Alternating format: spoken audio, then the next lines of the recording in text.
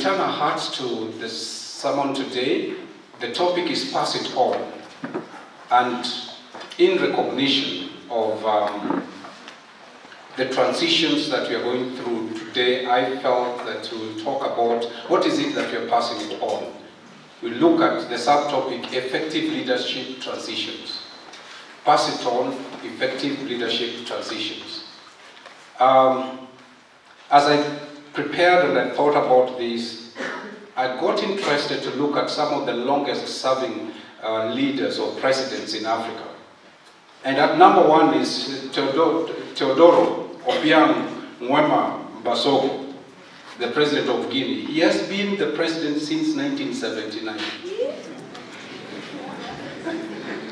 So he has been president for 41 years plus. I'll be making some comments later on. At number two is Paul Biya of Cameroon. He became president in 1982 to date. So just shy of 40 years going. You have José Eduardo dos Santos of Angola, 1979. He handed over, but he served until 2017. So many years. Denis Sassou Nguesso of Congo, still going strong. He served in 1979 to 92, took a short break, and then came back. Came back in 1997 and is still going strong to date. Of course, we know Robert Mugabe, the former president of Zimbabwe, served from 1987 until he was, hosted. It's on and on. We can go Idris Deby of Chad, 1990 to 2021, going strong. Asias Afwerki of Eritrea, some of these you may not know them, from 1991 and still going strong. And on, we don't have the time. Why am I highlighting this? That I think leadership transition or succession, has remained a major challenge not only in Christian circles but even in society at large. The phrase, and I quote, "He or she has left a shoe too large for anyone to fit." I'm sure you have heard it. End of quote. Illustrates this challenge. On the one hand, we have hurried leadership transitions which leave huge gaps for continuity. Whether it's through a coup or people are chased away or whatever it is, you find some gaps in leadership transitions. While on the other hand, we have leaders, as I've mentioned some of them, overstaying and never giving space for emerging leaders. And this is not just on this list of presidents. Some bishops, I won't name them necessarily, have been bishops from, if you come from the part where I come from 19 Patopuk, what that means. Some of you may not know that Greek, but it just simply means from, how do you translate it? You can't translate it. From forever, they have remained bishops. And they are not leaving space for others to emerge and develop. I think this topic is especially poignant today as we usher in new leaders in the Christian Union and spend time in the AGM in the afternoon to review the past 1 year and plan for the year ahead. We therefore turn to the Bible as our rule of faith for viable lessons to address this huge challenge, and pray that the lessons gleaned through this sermon this morning will not only be useful for the new CU leaders that will be ushering in this afternoon, but to all of us who will at one time or another be facing or handling leadership transition. Let us pray. Again, pray that you may speak to us. Speak to us, your servant listens. Open the eyes of our hearts that we may see you and hear from you. In Jesus' name. Amen. So I'll be looking at one particular biblical example of an effective leadership transition. And from there, we'll then be looking at some principles that we can glean, not only for this transition that we are seeing in the Christian Union, but I think we need to think about this even as we face next year, when as a country we'll be having our next general elections.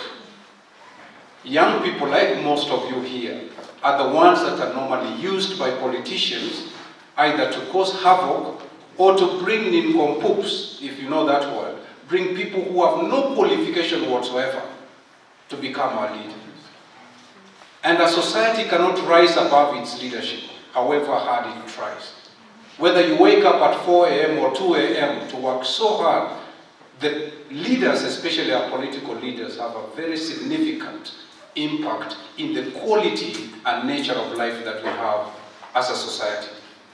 And so I want to beseech you as you listen to this, let it not just be for this AGM that you'll be having today, but let it be a time of reflection, that as we think of next year and we look at some of the leadership transitions that we'll be thinking through or voting, we can try to ask ourselves whether we can see some of the principles that we'll be talking about. One of the classic examples of an effective leadership transition is a transition from Moses to Joshua. A very familiar story, but it spans several books, and sometimes we do not have the time or do not spend sufficient time to combine or to join the dots from all the different books, all the way from Exodus to the book of Joshua and Judges. And so allow me, and I hope you can be patient as we go through scripture, to look at this leadership transition, Moses to Joshua. Of course, before I delve deeper into that, there are several examples in the Bible, both good and bad leadership transitions. Bad transitions, one of them, a classic one, is from Saul to David. Saul as a king really never quite hands over to David. At some point he is actually chasing away and wants to kill David. And we don't see that harmonious handing over of power and leadership, that kind of transition.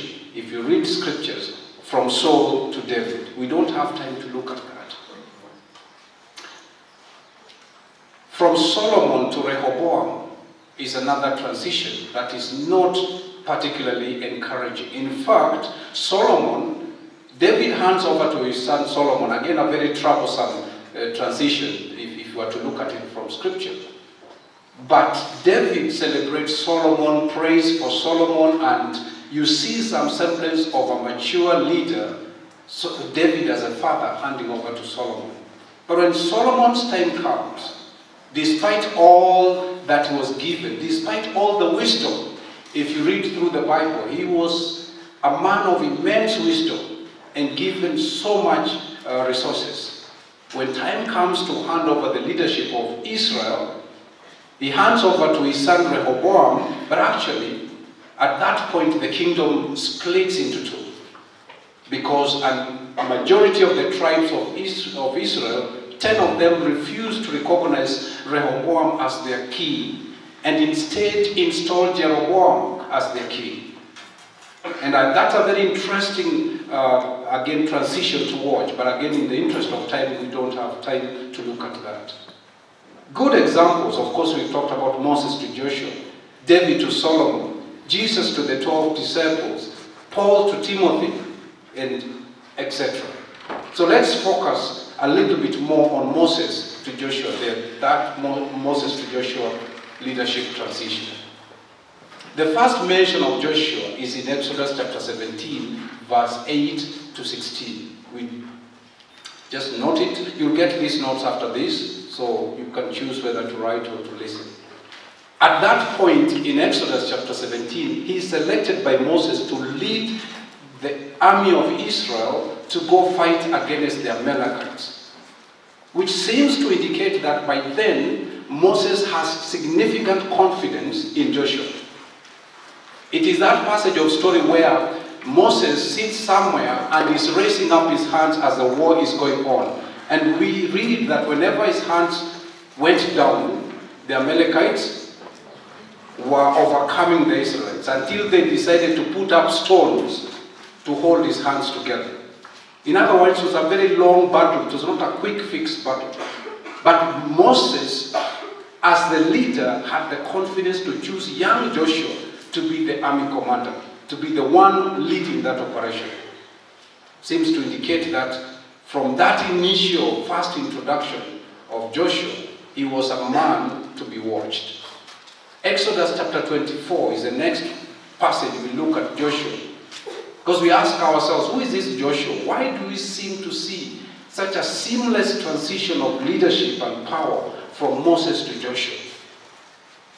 We have to then go back and understand about Joshua, because he is not presented as much as Moses is presented to us. Moses, we know his story right from when he was a baby and all that. Exodus chapter 24 verse 3, Joshua accompanies Moses up the mountain to receive the 10 commandments. That is very insightful.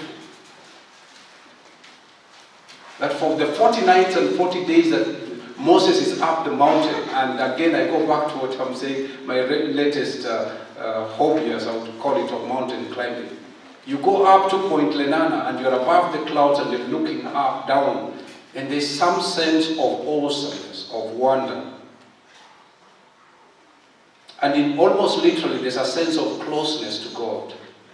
I won't delve into that, that's a side topic. But Moses was not alone up the mountain transacting business like some of our leaders, whether political or church leaders, who secretly go do their business without anybody knowing. Even their wives have no idea what they're doing. Moses, in this sacred moment when he is receiving the 10 commandments from God, who does he choose to accompany him? Joshua. We read again about Joshua in Exodus chapter 32. As they come down, Exodus chapter 32 is a very sad chapter, because they have spent in 24 and all that, they have spent time, Moses has spent time up the mountain receiving the tablets from God, the commandments. And as they come down, they hear some singing and noise from the camp, from down. And Joshua is the one, he's with Moses. He's the one who tells Moses, I can hear some voices, I can hear. It's like the sound of war or whatever, of celebration. It's very unclear. So again, you find Joshua is with Moses. At that point when Moses gets the 2 tablets in anger.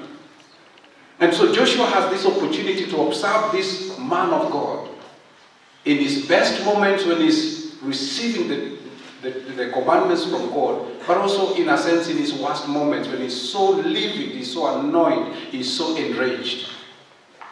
We'll be coming back to that later on. Exodus chapter 33. He not only accompanied Moses up the mountain, but the Bible says that Joshua guarded the tent of meeting as Moses was inside meeting face to face with God. And the Bible makes it, that particular passage makes it very curious that while Moses went in and out talking to God, Joshua never left the tent. He spent time with God. And we'll be talking about the spirituality of a leader as a very critical aspect of being founded and established and having their identity in God in such a way that they are able they are able to interpret and understand and withstand all the things that they are going through at whatever time.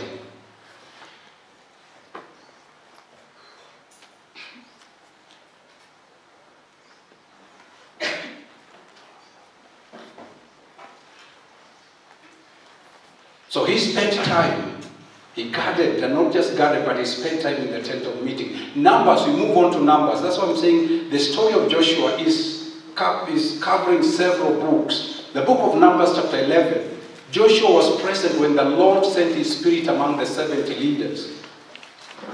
He was with Moses at that point, and he was the one who addressed some of the excesses in that particular passage. We don't have time to. Two of the leaders were prophesying against the way that Moses had instructed, and Joshua was the one who came in to correct that situation and ensure that all the respect that Moses needed to get was given. Numbers chapter 13. the passage we are more familiar with is that Joshua was one of the 12 chosen as the 12 spies.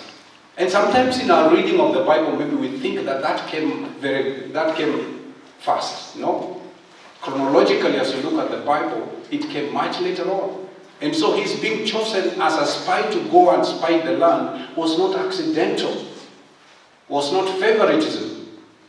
He had proved himself right from war, from being with Moses, from being his aide and walking with Moses through thick and thin, as it were.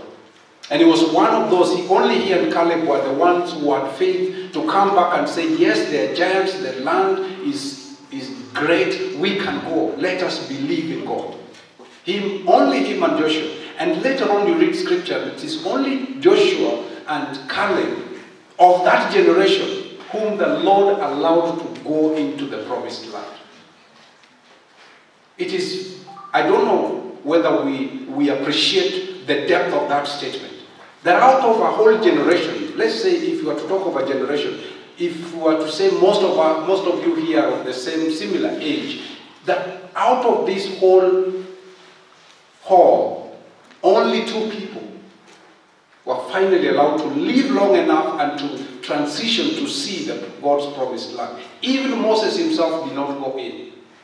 And so Joshua stands out as a very significant continuity. He held the history before and after. Numbers chapter 27, again quickly, chapter 27 verse 18 to 23. A very significant passage that I'd like us now to read. Numbers 27 verse 18 to 23.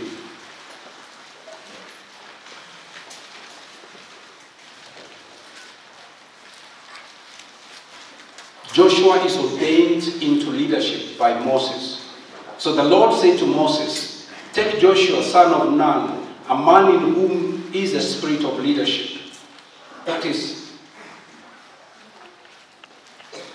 critical.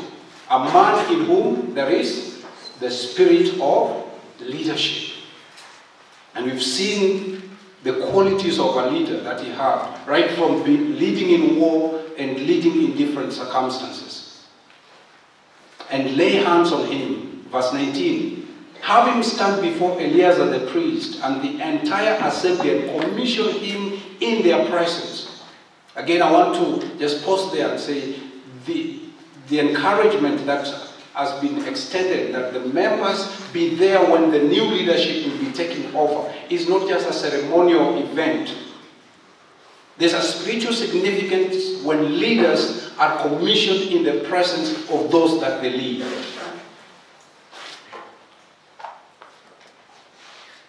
Verse 20, give him some of your authority. We'll revisit that statement. Some of your authority. So the whole Israel community will obey him. He is to stand before Eleazar the priest, who will obtain decisions for him by inquiring of the Urim before the Lord. At his command, he and the entire community of the Israelites will go out, and at his command, they will come in. Moses did as the Lord commanded him. He took Joshua and had him stand before Eleazar the priest and the whole assembly. Then he laid his hands on him and commissioned him as the Lord had instructed Moses. That was before Moses died. We have 2 commissionings of Joshua. We have this one and the one that we'll spend most of our time looking at it closely. This commissioning and seizing of some authority, Moses is still there, and Moses was such a powerful leader that you could easily say, his shoes, who can fit in? Nobody can fit in. But God instructs Moses to start that transition before he dies. You don't have to wait until you die or you're not there in order to hand over power and authority. Anyway, we'll so angry that it becomes our main passage and main focus of this sharing this morning. Joshua is reordained, is recommissioned into leadership after the death of Moses. In the book of Joshua, it starts right from chapter 1, verse 1. And I'm going to read it and highlight a couple of things as we have a deep analysis of this passage of Joshua, chapter 1, verse 1 to 18. After the death of Moses, the servant of the Lord said to Joshua, by the way, let me just pause a little bit before we read there. From Numbers chapter 27, there is a whole, it seems like there's a gap. But because there are a lot of other things which went on until the death of Moses, recorded in later on. So at the point when Joshua was anointed or ordained into leadership in Numbers chapter 27, Moses is still alive. And so you sort of have this mentoring, this co-leadership that we'll be talking about later on, taking place. But Moses finally dies and exits the stage. Not after 42 years like the presidents we've talked about, some of them. But you know, Moses, verse 2, Moses my servant is dead. The Lord said to Joshua, Moses my servant is dead. Now then you and all these people get ready to cross the river Jordan, or Jordan River, into the land I'm about to give to them, the Israelites. I will give you every place where you set your foot, so as I promised Moses. Verse 4, your territory will extend from the desert to Lebanon, and from the great river, the Euphrates, all the heated country to the Mediterranean Sea in the west. No one will be able to stand against you all the days of your life. Wow. That's a very powerful promise God is giving Joshua. As I was with Moses, so will I be with you. The phrasing there is very similar to the book of John chapter 20, verse 20. As the Father has sent me, so send I you, or so I sent you. The sense that God's presence will be with Joshua just as he was with Moses. I will never leave you, nor forsake you. Be strong and courageous, because you will lead these people to inherit the land I swore to their ancestors to give them. Be strong and very courageous. He repeats that. Verse 7. Be careful to obey all the law my servant Moses gave you. Do not turn from it to the right or to the left, that you may be successful wherever you go. Keep this book of the law always on your lips. Meditate on it day and night, so that you may be careful to do everything written in it. Then you will be prosperous and successful. Verse 9. Have I not commanded you? It's like this is the third time he's repeating the same thing. The first time, be strong and courageous, verse 7. Sorry, verse 6, be strong and courageous. Verse 7, be strong and courageous. Verse 9, have I not commanded you? Be strong and courageous. Do not be afraid, do not be discouraged, for the Lord your God will be with you wherever you go. So Joshua ordered the officers of the people, go through the camp and tell the people, get your provisions ready. 3 days from now you will cross the Jordan here to go in and take possession of the land the Lord your God is giving you for your own, or for your inheritance, according to other versions. Verse 12. But to the Reubenites, the Gadites, and the half-tribe of Manasseh, Joshua said, remember, verse 13, the command that Moses, the servant of the Lord, gave you after he said, the Lord your God will give you rest by giving you this land. Your wives, your children, and your livestock may stay in the land that Moses gave you east of the Jordan. But all your fighting men, all the Morans, all your fighting men must cross over, or rather ready for battle, must cross over ahead of your fellow Israelites, not behind them. You are to help them until the Lord gives them rest, as he has done to you. And until they too have taken possession of the land the Lord your God is giving them. After that you may go back and occupy your own land, with which Moses, the servant of the Lord, gave you east of the Jordan toward the sunrise. Then they answered Joshua, whatever you have commanded us, we will do. Whatever you have commanded us, we will do. And wherever you send us, we will go. Just as we fully obeyed Moses, so we will obey you. Only may the Lord your God be with you as he was with Moses. Whoever rebels against your word and does not obey it, and whatever you may command them, will be done what? Put to death. Only be strong and courageous. The fifth time that command is being repeated in that passage. Be strong and courageous.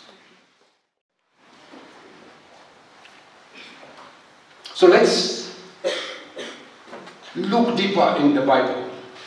Forgive me if this sounds a bit boring, but I find that the Word of God brings life and gives life. And I get very upset when we go for a service and we do everything else except spend time in God's Word. So let's be patient and look at these 18 verses. Verse 1, I just want to go step by step, not all the verses, but verse 1, we see there's a continuity from the book of Deuteronomy. The book of Deuteronomy ends with the exit of Moses. The book of Joshua starts with the entry of who? Joshua. There's a continuity. Joshua is installed by God as the leader, but there is the reference that Joshua, who is described as what? The son of Nun, Moses' aide. Verse 2, Joshua is to lead Israel across River Jordan. Again, if you're a keen student of the Bible, something is striking, because Moses also led the Israelites across a certain water body. Which one? The Red Sea. And so Moses leads or led the Israelites across the Red Sea, and Joshua is charged to lead the Israelites across River Jordan. Verse 2, where is he leading them to? Not in the political slogan of Canaan, but to the promised land, A fulfillment of the promise which was not just given to Moses, but it goes all the way back to Genesis chapter 12 verse 7.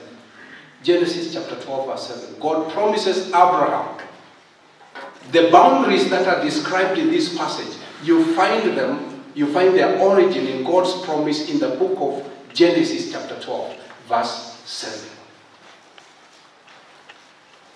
And if we were to spend a little bit time and look at Joshua, he is, on his shoulders is placed the fulfillment of such a huge promise that for hundreds of years the children of Israel have looked forward to be in their land, the land promised by God. I would imagine the weight of responsibility that was on Joshua's shoulder. And I wouldn't be shocked if at times he looked around and said, I wish Moses was alive. As a new leader, there are times when you look back and you say, you wish the other leaders were there. You wish the old exec would actually sometimes come back and hold fort a little bit. But they're gone. They have exited the scene. And I think that's why 3, 4, whatever times, God had to keep on repeating, be what? Be strong and courageous. Verse 3 and 4 is a very clear demarcation of the land. We won't spend too much time there, but it is very, very clear what was the specific remit or the expanse of that land. Verse 5, God reassures Joshua of his abiding presence, just as he was with Moses. And the same words that are used here are almost identically used for Moses in the book of Deuteronomy chapter 7 verse 24. Where God promises Moses that I will be with you. I will never leave you nor forsake you. In fact, it seems like this particular verse is a direct quote from the book of Deuteronomy chapter 7 verse 24. Verse 6 7 and verse 9 is that repetition, and eventually also verse 18. So there are 4 repetitions. Be strong and courageous. We see the same thing repeated to Moses in the book of Deuteronomy chapter 31, verse 7 and verse 23. When Moses was commissioning Joshua and saying, be strong. Verse 7 is a new thing introduced here, and we'll revisit later on. Obey all the law. Do not depart from the law to the left, to the right or to the left. Obedience to the law. Again, echoing the words of Deuteronomy chapter 28, verse 14. If you obey, if you follow all these commands, then shall you have these following blessings. Verse 8, obedience is a condition for being prosperous and successful. And allow me to take a swipe here very briefly and digress and say that anybody preaching prosperity and success without obedience to God's word is an apostate, is a false prophet. God's word through and through reiterates that success, prosperity is hinged and based on obedience to God's word. You cannot divorce the two. And that's why verse 8, God instructs Joshua very specifically, obey, do not depart from this to the right or to the left. And so I get very surprised when I read or I see some of our leaders, some of our prophets or whatever you call them, saying they do not have time for the word of God. I won't mention names, but we have people who preach everything else except the word of God. Be very careful. Because God says, let these words, meditate on these words when? Day and night. Let these words not escape from your lips. Recite them. It is a tragedy in our generation, and more so in your generation. Scripture memory is becoming a challenge, is threatened. Because of these gadgets we call the mobile phones. We think we can always go back there. What happens? What will happen when you get to a situation where you cannot access your mobile phone or the Bible in your mobile phone? Your word have I hidden in my heart that I may not sin against you. How do we continue to ensure, like God is instructing Joshua, to meditate on God's word and to ensure that it becomes our true north? We do not deviate from it, neither to the right nor to the left. Verses 13 and to 15 is a specific command to the 2.5 tribes of Israel. The 2.5 tribes. Why is that specific and very important? They had already been allocated the land the other side of Jordan. They did not have to cross Jordan. Hallelujah.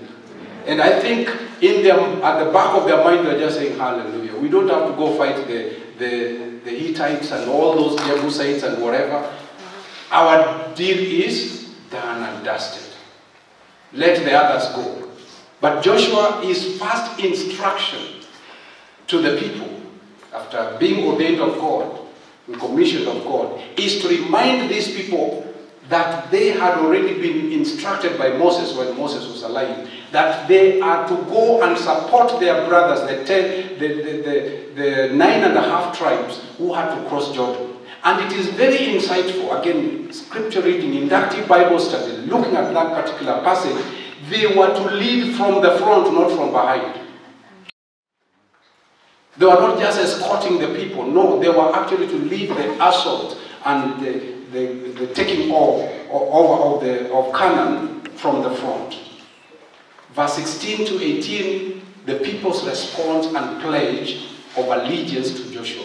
An affirmation that indeed this transition has gone well.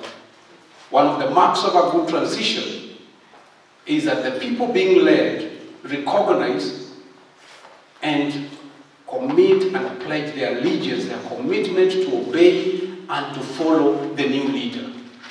Woe unto you when you take over leadership in a fractured society where half of them are going to Canaan or are not yet in Canaan, and half of them are having the year of Jubilee. Maybe politically you don't understand that. But it is a difficult leadership situation when you are being entrusted to a people where a good portion of them cannot be able to say the words that these people, verse 16, then they, who are they? The people answered Joshua, whatever you have commanded us, we will do. And wherever you send us, we will go. I wish, or rather I would say, that's the dream of every leader, every new leader, that they'll have people who are willing to die for them. These are the kind of leaders like the 30 valiant men of David, where David at one point is so thirsty and he just says, oh, that I may have water from the well of whatever. And the people are so sold out to him that what do? They break rank, they risk their lives, they go and get that water, and they bring it back to David, and David pours it out as an offering. He says, I cannot drink this water because it is your blood. I pray that as we go into elections in the coming year, that we may get a leader, God may help us. Over the last several elections, we have had a very fractious, a very fractured election process. I don't know whether I'm being prophetic. I'm not a prophet, neither am I the son of a prophet.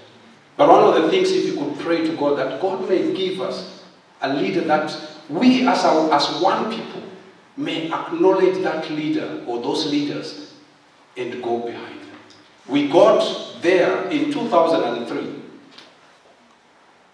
but quickly lost that goodwill for whatever reason. It's a great privilege for a new leadership. When some of us, I don't know how many of you are at Uhuru Park at the inauguration of Kibaki, and we sang our voices hoarse, yote yawezekana bila nani, bila Moi. And we looked like baboons because we sat, Uhuru Park has no seats. And it had rained that night, maybe as a sign of God's blessing. My wife was pregnant, I think 7 months, very heavy. People were wondering, what's wrong with you? We made our way right into that place, that crazy place. As we were going home, we looked like baboons. Our backs are those marks of mud. But from the lake region to the northeastern, there was a sense of identification with this new leader. He was on a stretcher, barely able to speak or say anything. But there was a sense of acceptance by a people who said, this is our new leader. May God grant us such a moment again as a country. Amen. Despite all our political differences, that we can come together and affirm and be able to move together, not always pulling in different directions. Anyway, that was a side issue, side comment. So, a very common passage, only 18 verses, but very important lessons. So let me as I move towards a close, draw some biblical principles from this leadership transition.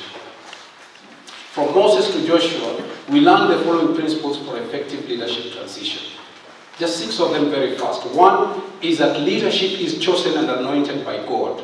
Leadership is chosen and anointed by God. I'll explain that a little bit. Number 2, the recognition and development of emerging leaders is a critical principle we see in this story between Moses and Joshua. Number 3, mentoring of emerging leaders is very critical in for a smooth transition of leadership. Number 4 is the call and commitment to be strong and be courageous and to obey all the law. Leadership comes with responsibility, but it also comes with an assurance, and we'll look at that. Number 5, leaders must recognize their limitations, the limitations of their leadership. Moses realized he would leave the scene and began way over 40 years before to prepare somebody to take over from him. And not just one person, several people. And the 6th principle is that sharing of leadership is central to effective leadership transition. Leadership, at some point, has to be shared. So let me look at those very, very quickly. The number 1, leadership is chosen and anointed by God. And we see this principle through Moses. Moses listened and obeyed God in the choice of Joshua. It was not his pet project. Who is so-and-so's project? No. It was God who said, anoint Joshua, son of Nun. Moses recognized that God is ultimately responsible for the choice of the new leader. And Moses nevertheless played his role in developing Joshua, but he was still remaining keen to listen to God. And time will not allow me to talk about David when, Prophet Samuel goes to anoint. God has sent him to anoint a new king. And he looks at the other brothers to David, and the tall one, the tall handsome one, and he thinks, maybe this is the one. But God says, no. For my ways or my thoughts are not your thoughts. Man looks on the outside, God explains. But God looks on the inside. And it's very insightful, by the way, as a side comment. As you read through the book of Joshua, is one of the very few leaders that you do not find mistakes with. He's human, he makes one or two mistakes, but we don't find major issues in his life. He was chosen and anointed by God and prepared thoroughly. So leadership is chosen and anointed by God. And I trust that the new leaders who are coming in are not coming in the strength of their oratory skills or their ability to mobilize resources or whatever it is, but that God has spoken both to the members who elected them, but most importantly to themselves as new leaders, that they have a sense of God's calling and God's anointing upon their lives as the leaders for this season. It is very important that both the people who are choosing new leaders and the people who are being chosen have that very deep certainty and confidence from God. If you still don't have it, of course leaders are weak and keep on questioning. Moses questions God and say, I am a stammerer and all that. That takes the courage and he faces Pharaoh. Was it that he could speak any better? No. But he could only face Pharaoh because he knew he had been chosen and anointed by who? By God. It therefore disturbs me when I see church leadership, and I hope CUs have not got to that point where there's campaign and whatever going on in order to choose to have so-and-so be chosen as a leader. It is a tragedy, a travesty of biblical teaching. We go through scriptures throughout, and the refraining phrase we see over and over again, it seemed good to the Lord, to the Holy Spirit, and to us. Set aside Paul and Barnabas. The Spirit said, after they had prayed and fasted, the Spirit said what? Set apart Paul and Barnabas. Number two, recognition and development of emerging leaders. Moses faithfully developed Joshua and others, Caleb and several other people, for the task ahead. God gave Israel clear instructions on how to develop emerging leaders. If you go back to Deuteronomy chapter 6, verse 6 to 9 and verse 20 to 25, there are clear expectations of who leaders want to be. They are not just to be chosen from the riffraffs of society. No. And we go back to the New Testament, the book of Titus, the book of Timothy, and several other passages. You go back to the book of Acts of Apostles, when the apostles needed to choose the 7 elders, the 7 deacons. There was a criterion. Choose men who are full of the Holy Spirit and have wisdom. Some of the leaders we have chosen, I wonder where we got them from, politically. They opened their mouths and the smell is like sewer which is busted. And the question we ask is, were they even developed as leaders first before they were chosen? We need to recognize and develop emerging leaders. Those of you who are taking over leadership, are they first years right now? Yes. They are first years, second years, and others. You need to induct them very consciously, very intentionally into leadership. Some of them will come here and their knees will be fellowshipping with one another. They didn't forget what to say. The first time you stand here in in all this whatever, you just feel like all these eyes are going to chew you. But that's part of leadership development. That's part of identifying and recognizing the potential in somebody else and giving them the opportunity. You don't have always to be the one who does A to Z. No, you are not a good leader. If you are the only one we are seeing all the times, there's a big question mark in your leadership. The recognition and development of emerging leaders. Ongoing leadership training and development is very critical. While you're not making a promise to any, you're not promising and saying, oh, you are the next incoming CU mom or CU whatever. No, you can't make that promise. That ultimate choice is whose? Is God's. But you and I, who are in leadership, our responsibility is to identify the potential in some of these people and begin to give them the platform, give them the mic. You are now going for a mission, is it in where? In Teso? Sorry, Mount Eldoret. Yeah? If it is the same old faces, old voices, who are doing everything, there's a problem. Give some of the new people the opportunity. They'll mess it up. Give them the opportunity to make mistakes. You are also, somebody trusted you in you. I remember the first time when I got saved in Homa Bay High School in 1984. And as a Form 1 then, so maybe that gives you a bit of my age, you know. And the first time, very quickly, the CU leadership gave me the microphone to preach. Not to preach, but to share in the CU fellowship.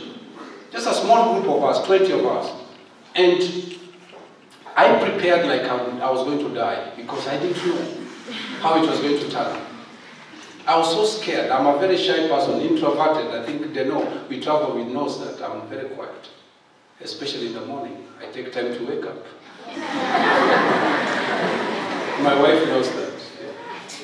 And I stepped in that, there was no posh pulpit like this, but I stepped in front of my fellow classmates, my fellow students, my fellow brethren, and everything, I said, praise the Lord again, and everything evaporated. Everything. When I say everything evaporated. Those were the days I've not been taught that you need to have at least some handwritten, some notes. So I had not written anything. And I drew a complete blank. So I started again. Praise the Lord again. Praise Him again. Absolutely not. That experience is still etched in my memory to date. How many years? 84 to date. Over 30 years or so. But the CU chairman, who had pushed me in front, realized what was going on. And he quickly stepped out and we didn't have a microphone, took the stage and shared his heart out. Said, brother, sit down, you've done the bit. That is the first bit. You've passed the first test. Amen? Amen. You need to give emerging leaders the opportunity. My time is almost up. Number 3, mentoring of emerging leaders is critical. Moses personally mentored Joshua into leadership for almost 40 years. If you read that history and plot it well, it was almost 40 years before Joshua took over from Moses. But it was not a distance, it was not just a class teaching, a program that he was being taught, come to leadership 101. No.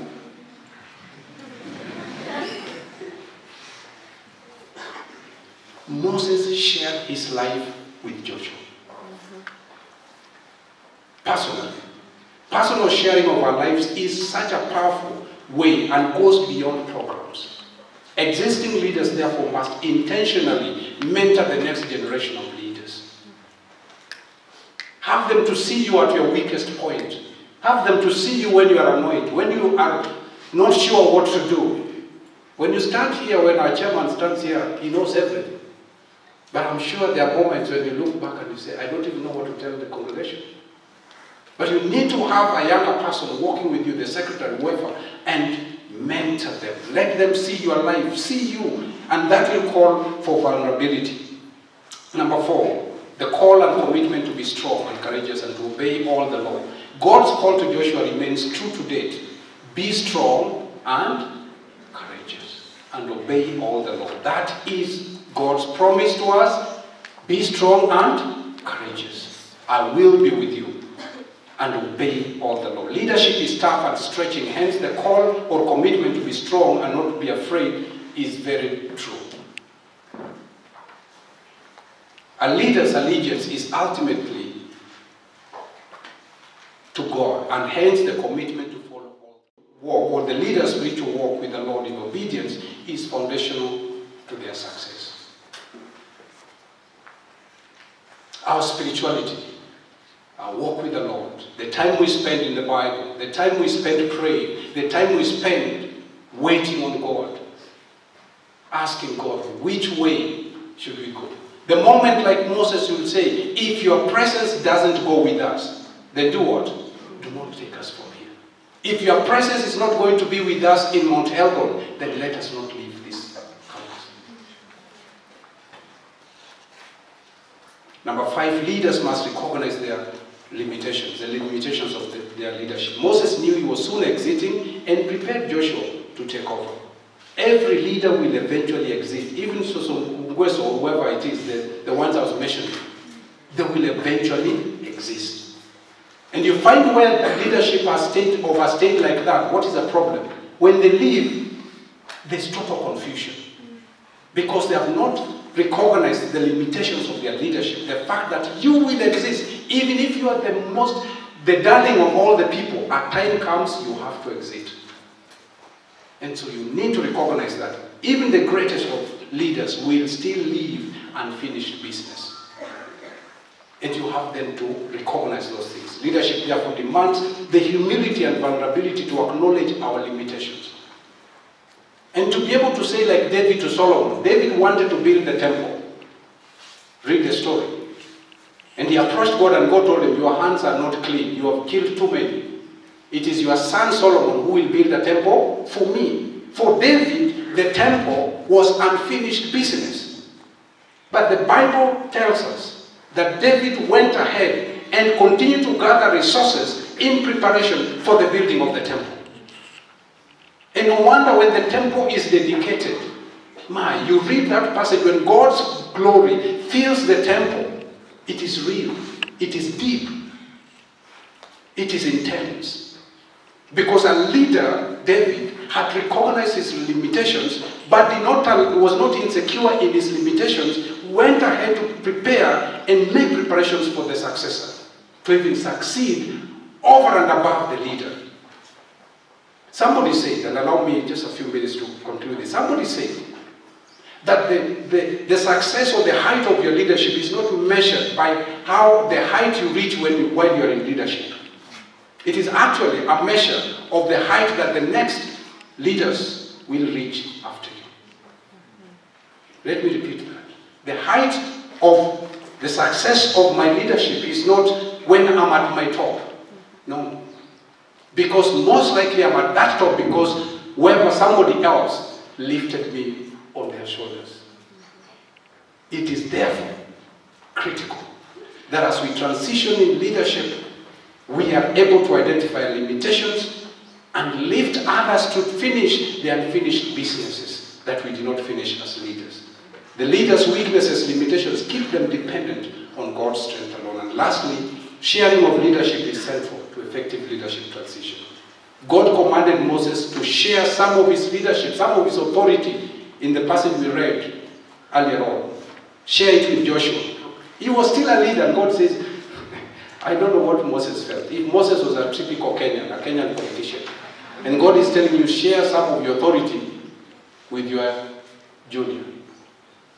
Maybe it's going to enable the people to begin trusting and obeying Joshua as their incoming leader.